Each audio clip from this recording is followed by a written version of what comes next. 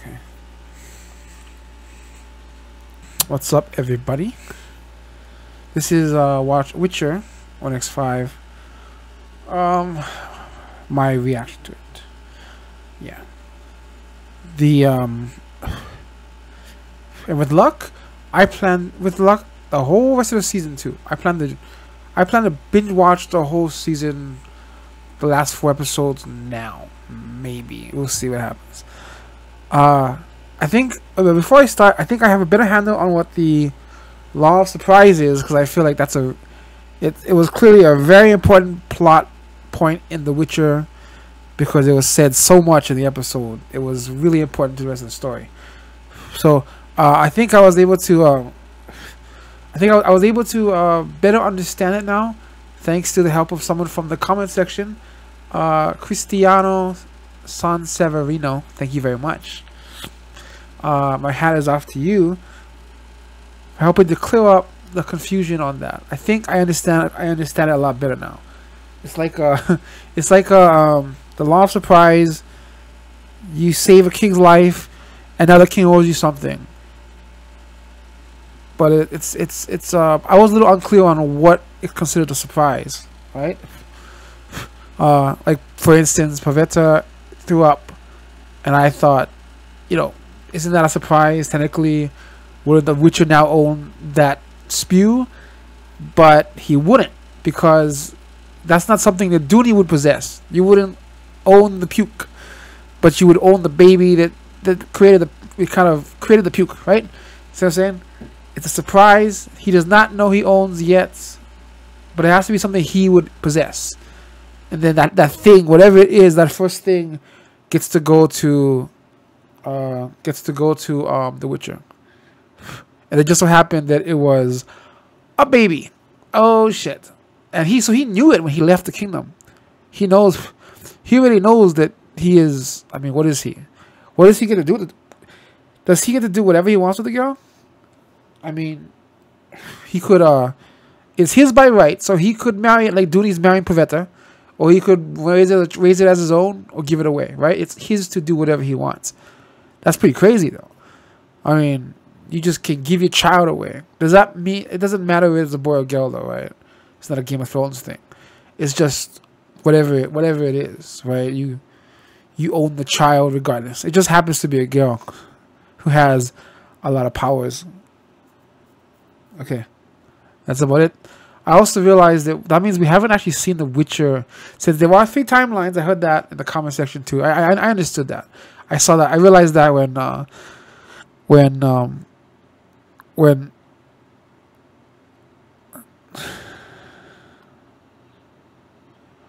her name? When Yennefer said she'd been doing this for 2 decades, I realized, oh, there's 3 timelines. I understand that. But that means that we haven't seen The Witcher yet in the current timeline, right? Everything we've seen of him is in the middle of timeline. He's alive. We've only seen him during Calenthia's time period. We haven't actually seen him. So we haven't actually seen him where Ciri is now in the present day. That's interesting. What has happened to him? Where is he? I feel like we're gonna find him in a very different place than where he is now. I think that by the time Ciri meets him, we'll have found out that something has happened to him by then. This middle story is coming to a close, and and then we're gonna go straight into the current day timeline, and he's probably gonna be in a bad place. That's what I would think. The only reason, that would be why they're saying it up that way. But okay, this is The Witcher, episode 5. Let's get cozy. I got my trusty notebook ready to take some notes, paying attention. Let's do it. Most important thing, paying attention. And let's go. Oh yeah, and Muzsak took something from the queen on her dead body. What did he take? A surprise visitor, all the more. I've had eyes on you for a while. I know who you are. What you are. A cell of Dimeritium made just for you. This isn't who you are. The white flame made me who I am. The white flame Gave me a higher purpose. This Him. one. Do we have to? It's him, right? It is. So it's his. No, this is after. It can't be before, right? Isn't it lovely? The life we've chosen? Not being bound by the rules of the Brotherhood. Living off the grid with no resources. I'd given up altogether. Laugh, that's nice, but not in the cards for me. I mean, I'm flattered and everything, but you should really think about getting a hobby one of these days. What are you fishing for exactly? Can't sleep. I'm looking for a gin. For a gin? It'll grant me wishes. It's in this lake somewhere, and I can't fucking sleep! Has got something to do with what the druid Mousesack said to you in Sintra. How's my singing? It's like ordering a pie and finding it has no filling. Hurt my feelings, Found Geralt. lamp? It's downright indecorous of you, if I'm completely honest. What is She wasn't what is kidding. That? You horses! Ah! Geralt.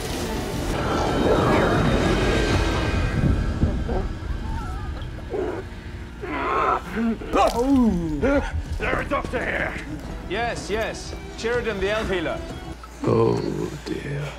That's not what you want to. I what assure you you, wanna I hear. have received injuries of a magical nature. There's one mage. I Jennifer. was tasked with. It's been too long. I haven't seen you for years. Down south, Fringilla's thrived in the post that should have been yours. Flair returned to Nilfgaard and she's helped him restore peace. Why are you here? The so-called mages you're enlisting will not help you with your problem. You want a cure and it's making you sloppy. Flaunted in direct conflict with their agenda will not be tolerated. She was looking at the baby It's last time, time like to move on. with some longing. Return to Aretusa. But money opens all doors. Oh boy. So it does. Whoa. Ooh. The hell's it? You're the mayor of Rend. Oh my Not exactly what I god. was expecting. No, it's not. The apple juice. She wants some, and she always gets what she wants. I don't understand. Does he want me to get him the apple juice? Oh gosh, here we go. Oh, there she is. I brought you apple juice. And quite a bit more. You're immune. You must be the mage. Yennefer of Vengerberg. We need your help. Geralt of Rivia. I thought you'd have fangs or horns or something. I had them filed down. Ragamuffin! What? Oh my gosh. How long will he sleep for? Long enough for you to bathe.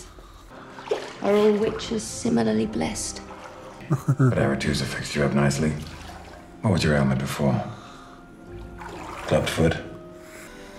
I've determined your company and conversation payment enough.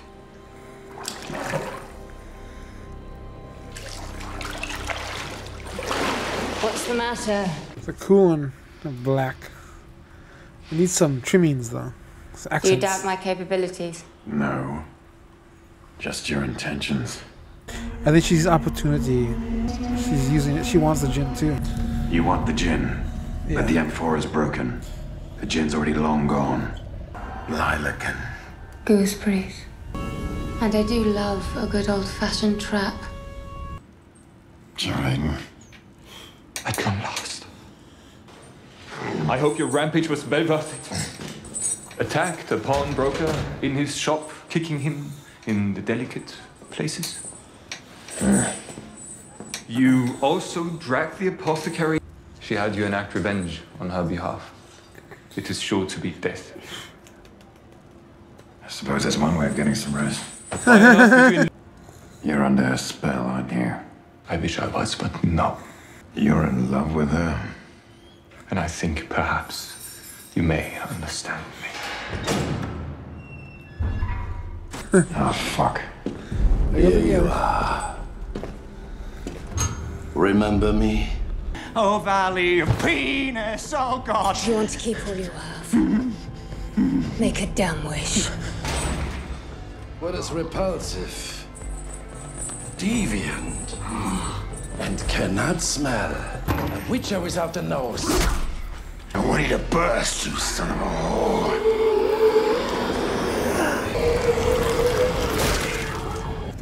Don't tell me she got the wrong guy. And You're the one with the wishes. Oh, Geralt, thank the gods. I might live to see another day. We need to go. Yes, Ger, you're okay. She wants to be the vessel. What, you know this woman? No, do not tell me that this is finally the moment you've decided to actually care about someone other than yourself. She saved your life, yes, Ger. I can't let her die. Someone show him kindness. And yet, Show her kindness. here I am. It's getting stronger!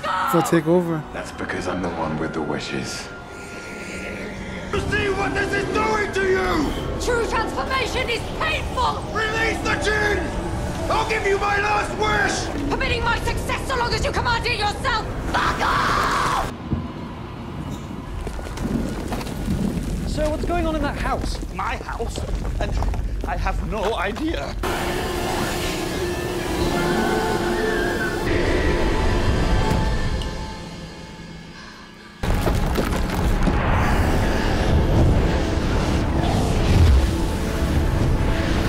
I like how we never really quite see it. That's really cool. Are you sure they were up there? I know who you are. What did you do? You had shit all. I saved your life. Well, I saved yours.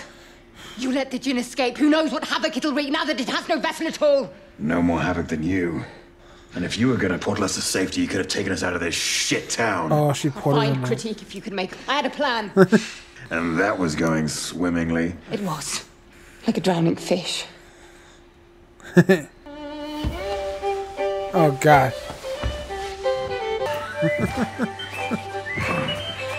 We're sitting now. And they're mourning him right now.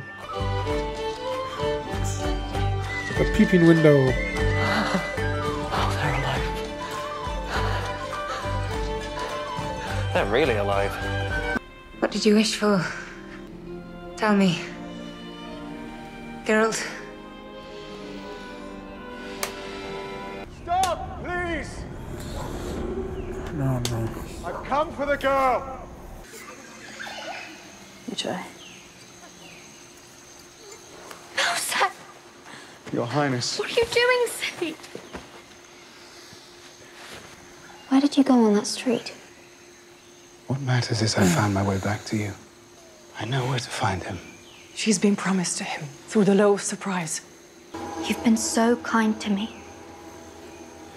But Mousak is all I have left of home. I need answers. And I need you. You're my family too now, remember? Always ask the right questions. Your destiny is in your own hands and no one else's. Bye. I guess she's not coming.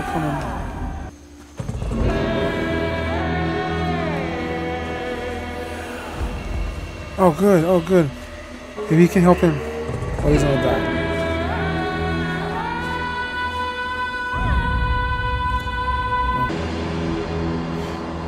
Last rose of Sintra has blood upon her torns. Okay, so for the top of my head, that was a sexy episode. Real sexy episode. And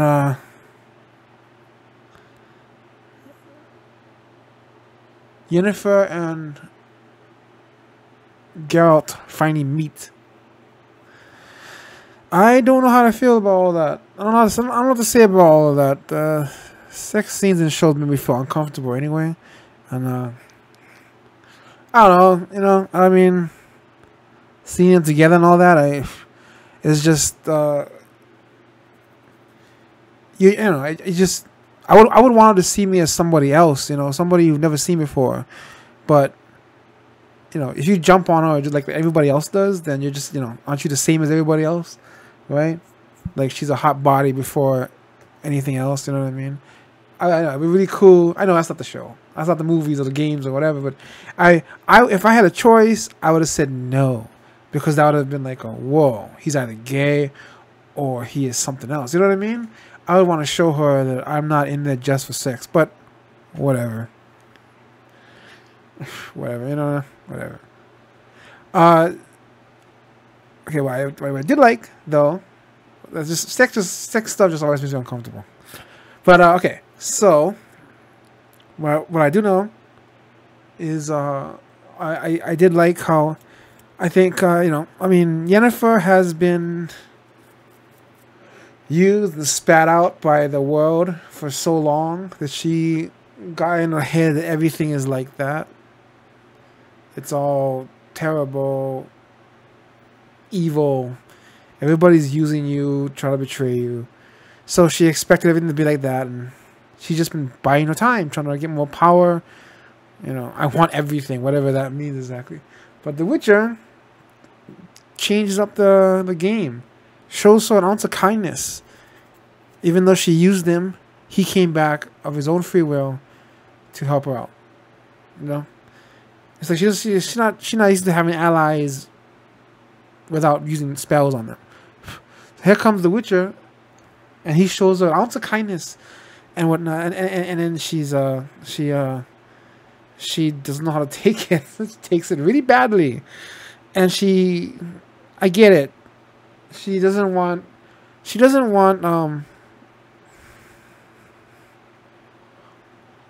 somebody else to help her out, I guess you could say. She wants to do all by herself, which is a stupid notion because nobody does anything entirely by themselves. You know, everybody needs help sometimes, but she's so arrogant and hurt by the world. She doesn't want that anymore. She doesn't even want help if the person offers, because then that would mean you helped me and I didn't do it myself, and I don't want that. And I like how The Witcher got to kind of push through all of that and just help her out. You know, she thought she could do everything herself, but you can't. Nobody can. The Witcher's here to show you there's another way. We're not all assholes. There's some of us actually trying to help out, you know? And that's cool. I like that. Yennefer is gonna see there's another side to the world. Don't know why it took her so long to find it, but maybe it's because most of that world is pretty bad, like that.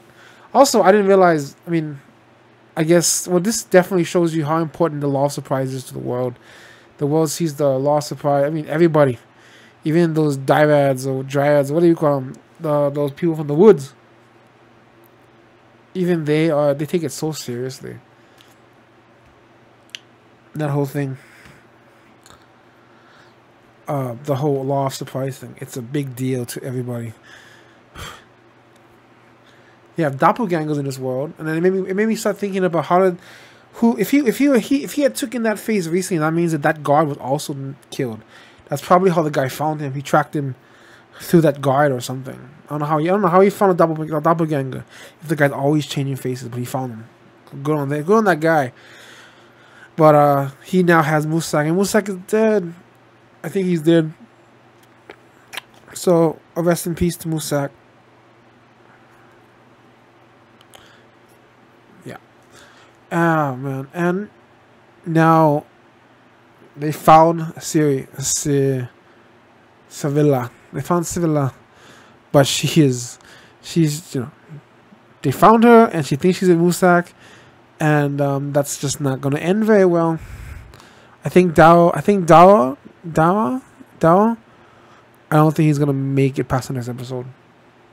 I hope he does. I hope that they get to work together. But I feel like he's gonna die, and probably to save Cirilla from her own people, or save them from Nilfgaard.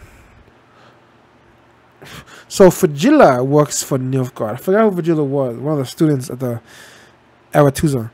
I know that. I forgot which one Virgilla was, but she is working with Nilfgaard. And I remember, Nilfgaard has an insanely huge army. Okay, but in the episode with Queen Calenthea, where she pretty much talked down to them the whole time. She shit on their nation. She didn't, which means they don't take them seriously at that time period. We don't know how. I'm not sure how long it's been since that time period when the Witcher met Calenthea, but at that point they were a laughing stock, and I didn't really think about it until now. I just thought that they pissed them off and then they came back and killed them, but it's possible that Nilfgaard. Now, just go with me here. It's possible that Nilfgaard actually wasn't so powerful to begin with. They didn't have as big an army as they do now, which means something has changed. I don't know. I don't know. It's just they made fun of them so much at that point in time that it would imply that they didn't have a big army. If you knew they had a huge army, you wouldn't want to piss them off, right? They had some respect, but apparently they didn't, because she was just tearing into them. I mean, maybe she was making a mistake, or because everybody was laughing at them, so it's possible that they really didn't have anything at the time. So where they getting all this stuff from? You know, are they raising people from the dead or something? That's why I'm going. That's why I'm going with it right now. They've done something. Magic, death. Fragilla did some shit. They've done something. They've unearthed something, and they're suddenly they have this gigantic army, and then they just destroy Queen Calenthia's whole kingdom. Which, yeah, if that's the case, we'll probably find that out at some point soon. And that's it. On to the next episode. Let's go.